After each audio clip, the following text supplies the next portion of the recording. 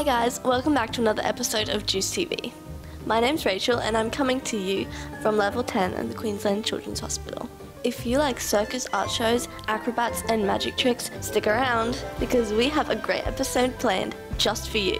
Let's get started. First up, we check out the world famous Cirque du Soleil in their amazing show Luzia. Then our friend Spiral visits Aerial Angels Academy, a circus, arts and dance school. Finally, Dynamo the Magician shares an epic visit to the Queensland Children's Hospital. What a fun episode we have planned. You know what else is fun? A game of quick questions. My favourite hobby is writing books and turning them into films. One of the books that I turned into a film is called The Tales of Jane Warlock. It's about a girl that lives in a different world and she gets sent to boarding school where she has to save some missing students. Yes, I have 3 pets, 2 cats named Sophie and Jasmine, and a dog named Lily. Jasmine's so sassy, she only likes me. Sophie's a ragdoll and Lily is a Maltese Shih Tzu. My favourite subject at school is drama. I'm going to be doing it next year. Outside of school, I do professional acting classes. There are 2 types of characters that I love to play. I like being the sweet, innocent, shy girl. I also love being the sassy mean girl.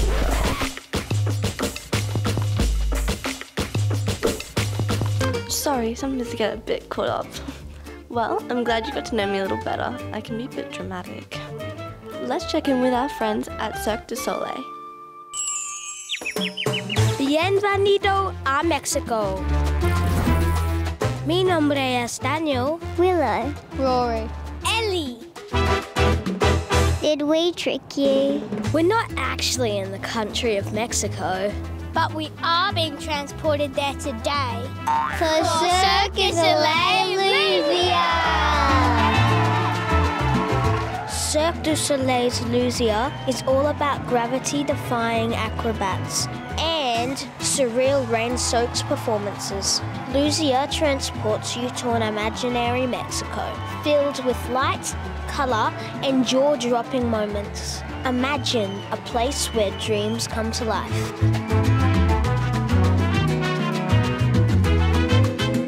I just spent a little bit of time in hospital, so being here is really special.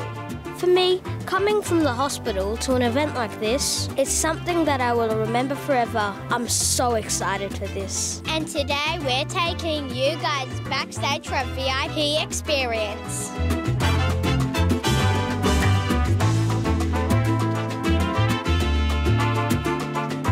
Let's take a tour of where the magic happens. Hi Nelson and Melvin, thanks for having us here. Thank you guys so much for coming. It's such a pleasure to have you guys here today. Yeah, we're super happy to be here with you guys. Thank you for having us. Melvin, what started your career? Funny that you asked, Daniel. So basically, I saw a friend of mine do a backflip one day, and I really wanted to learn it. So I went to the local circus, and I asked them if I can take classes, and they told me yes. And then the next day, I was in Cirque du Soleil. That's a pretty cool way to start your career. Thank you. Nelson, what was one of your first tricks you ever learned in the circus? And I mean ever. Ever? I think the first thing that I learned when I joined the circus was actually how to juggle. Cool. Would you like to learn a bit of juggling today with everybody? Definitely. Fantastic, let's do it. So the first step for juggling, guys, is always starting with 1. You can't have 3 without 2 without 1.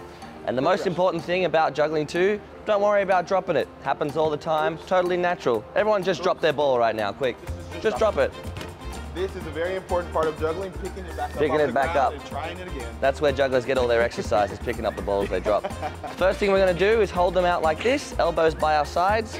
We're just going to throw this ball up and into that hand. Yeah, very good. Just like we did with 1 ball, guys, how we threw it from one hand to the other like that. You're going to have both balls in both hands. When you throw this ball into the air, that's when you throw this ball into the air too. So it looks like this. Ready? 1, 2. 1, 2. 1, 2. Perfect. Perfect. It's so tricky, but it's super fun to practice too as well, you know? You get into a rhythm, you've got to keep your eye on both balls. Yes, yes, that's exactly right.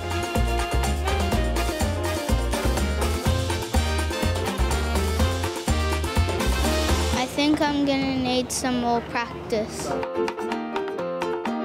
Well, we've met some of the casts that bring this performance to life, but let's really get performance ready with a bit of stage makeup.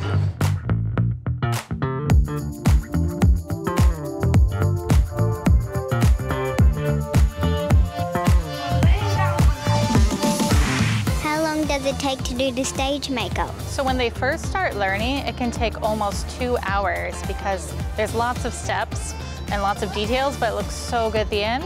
And once you're really good at it, you can do it within 45 to an hour, some people even faster. Would you like to try some? Sure. We're going to be the butterfly woman. She's one of the main characters in the show, and she wears giant monarch butterfly wings. And so she has these great little lines and some sort of cloud-looking paint, and that's what we're going to be doing today.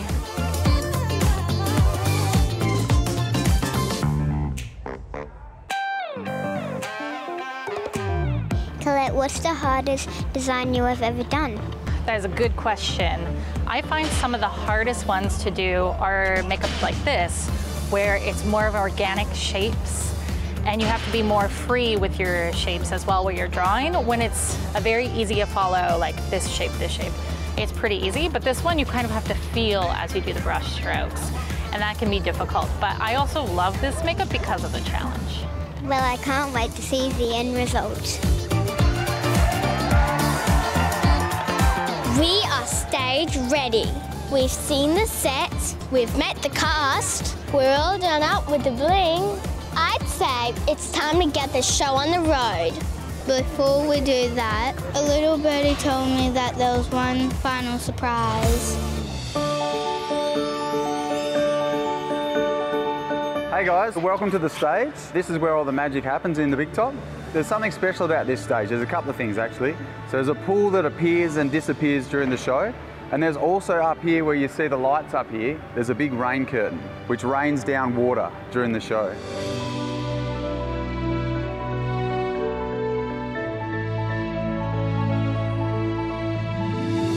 Water comes raining down and we can actually make images in the rain. So almost like artwork in the rain with the water. Would you like to see some of that? 1, 2, 3, Luzia! Can you see the different animals? What's that one? A fish? That's a big love heart. There you go, it's a heart. Whoa, that's not what I expected. That was epic. I wonder why that doesn't happen when I turn the tap on at home. That was truly amazing. I really felt like I was in Mexico for the past few hours. Guys, you got to see the show. Thanks to the entire team for that VIP experience. And from all of us, ciao! That was truly incredible. Thank you everyone at Cirque du Soleil. Let's head over to Aerial Angels Academy, where our friend Spiral talks with more talented performers. Hey guys, my name's Spiral. A classic quick Juice TV question is, what is your best party trick? And our hosts always give crazy answers. Me, I don't have a best party trick, but that is about to change. My family and I are gonna level up big time when it comes to party tricks. We're at the Aerial Angels Academy. And as if the name isn't cool sounding enough, this is a circus, arts and dance school based on the Gold Coast. Aerial Angels is a great name, but what actually happens here?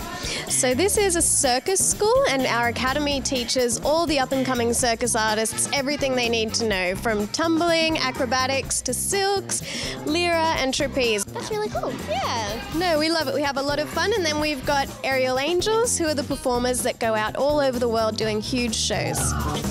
So how old do you have to be to train here?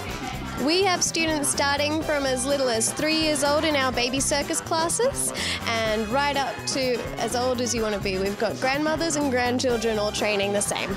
Do you have a favourite performance skill? I love the lyra. It's my favourite. So what is the lyra? The lyra is the aerial hoop, so the big circle in the sky.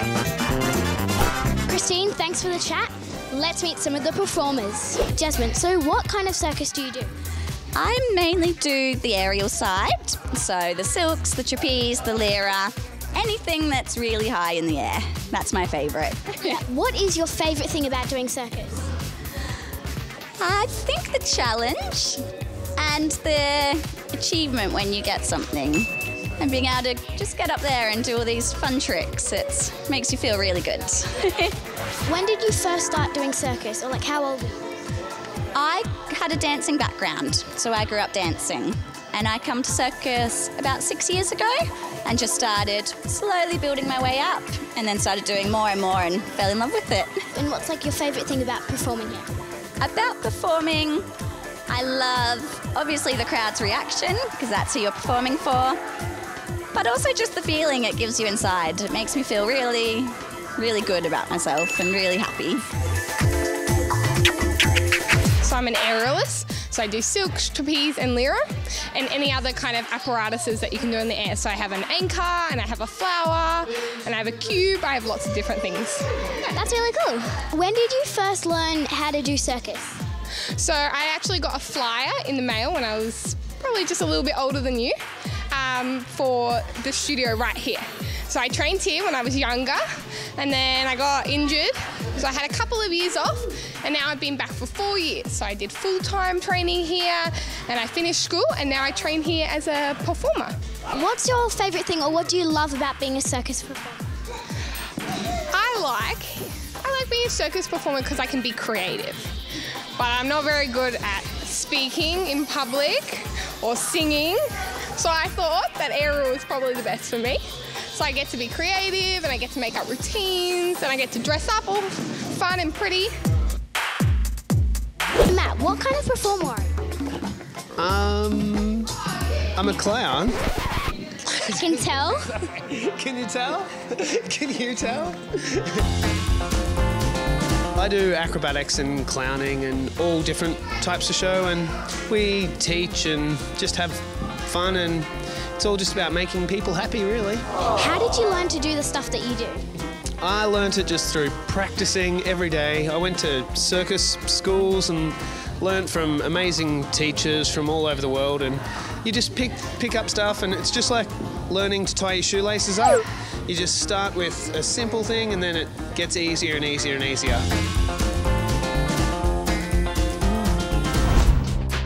Like I said, this visit is all about upping our party trick game. After a quick warm-up and a little bit of showing off, let's do this.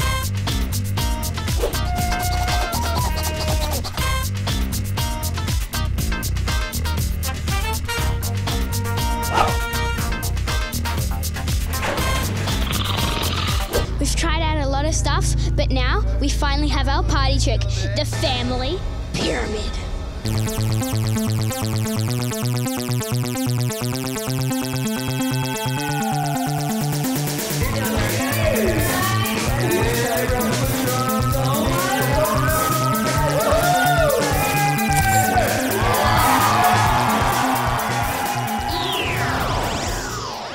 Thanks, Spiral. That looks like so much fun. I'll leave the acrobatics up to you. I'll stick to hosting Juice TV. Up next, Tori gets to have a chat with the world-famous magician Dynamo.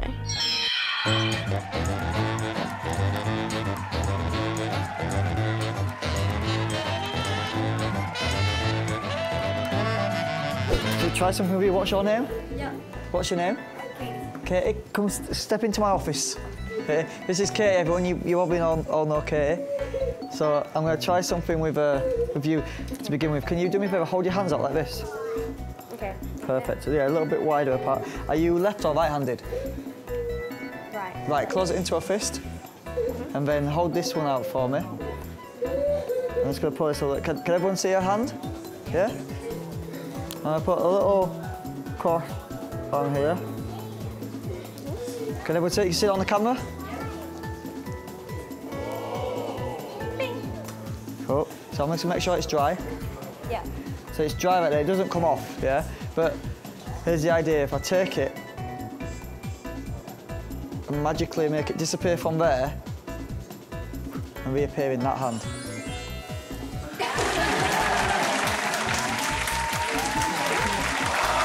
I've always wondered what's it like to be famous.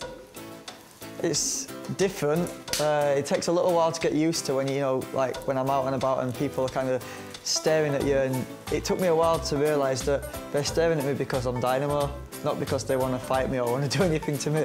But then I don't think I'll ever get fully used to it, but it is exciting, you know, like it's quite good. But I'm generally quite a shy guy, so it's always been a bit strange for me to, you know, get used to kind of being centre of attention. But when I'm performing magic, I kind of forget about, you know, my kind of shyness, and that's when I come alive. All these cards are different. Yeah, choose any one that you like. Don't let me see it. Show it to everybody.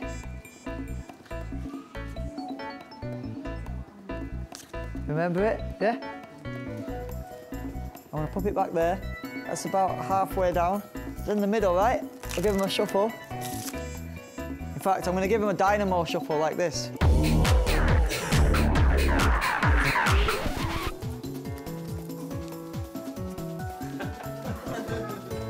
do it in slow motion.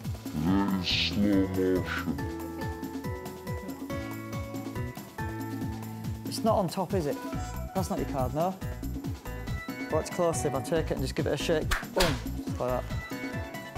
Is that you? You can even take it, look, and you can make it go invisible. Gone. Did you see where it went? All the way up here into my top pocket. How do you like travelling? I love travelling, but I don't like going on aeroplanes too much. Why's that? Because it hurts my ears. I have the same problem. Yeah, it's so bad. Like, I hate it, but like, when you're up there, it's fine. But it's when you're about to land them and all of a sudden my ears start to go crazy. But when you get to come to places like this, you know, it makes it worth it.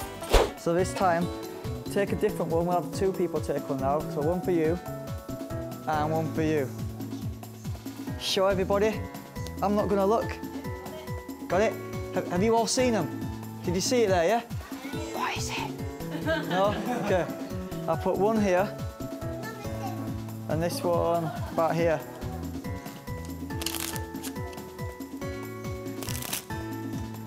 Try this. The first card, if I snap, jumps out of the pack like that. That one, is that yours? Or is that yours? Yeah. That's your card. So we've got the first one, the 4 of diamonds, right? I'm gonna put that up here, and I'll do yours with one hand.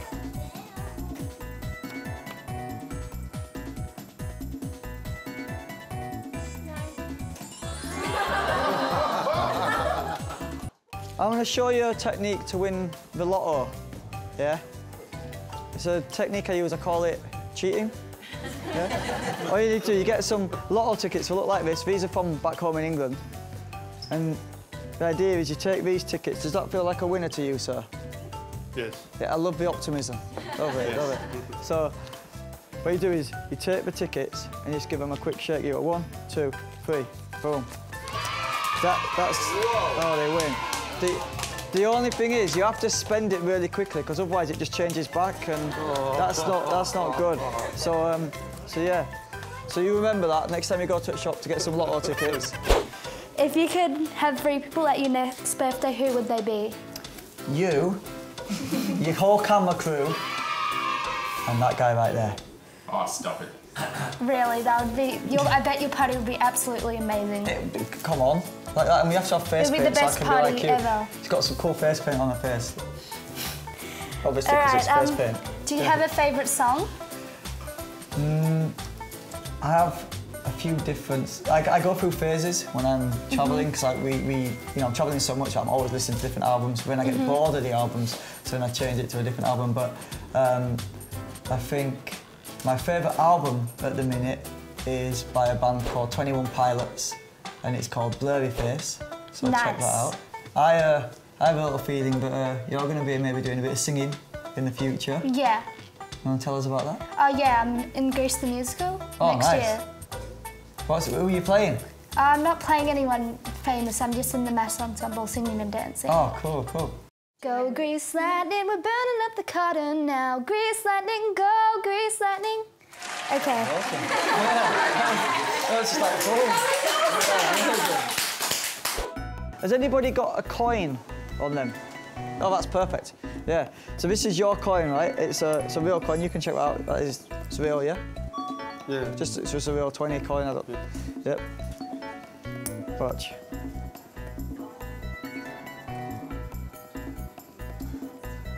So I go up. I'll do it for this side. You can see that. Watch. 1, 2, 3. Right, do me a favour, just hold your hand out. So from here, all the way across like that. Do you want to see some magic? Yes. Yeah? Right. Can the gloves come off? Stop. Okay, the gloves are off. Let's do this. I have some cards here. Name any card. Queen of Hearts. Queen of Hearts. What's this? I'll give him a shuffle. I'm going to give him a Dynamo shuffle. It looks like this.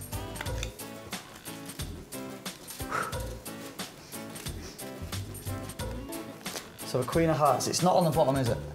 No. Watch closely. If I rub over the cards like this, change into the Queen of Hearts. That's your card.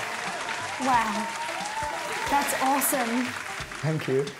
You've got sorry about that. I don't know what happened. I think I must have had cards for breakfast. Can we get someone to hold this? Can you hold that? Thank you. Yeah, you can film it. Hold your hand out. This hand like this. So, nothing in your hand, right? Close your hand tight. The coin from here. Watch. Open your hand. That would have been good, right? That would but have been look, but actually, you notice I said watch. Yeah. You've got a watch on. Yeah. Turn your hand over. Look underneath your watch. How did you do that? You didn't even touch me. I'm Dynamo. Thanks very much. That was amazing. Thank you so much. Anna, thank you so much for interviewing me. You're welcome. This is Juice TV. Follow me. Check her out in Greece. Yeah. Watch it. If you don't watch it, I'll make it disappear. Thank you, Dynamo, for visiting the Queensland Children's Hospital. You truly did brighten everyone's day. Today was so much fun. Thank you for spending time with me. Shout out to my friends and family and my beautiful and sassy cat, Jasmine.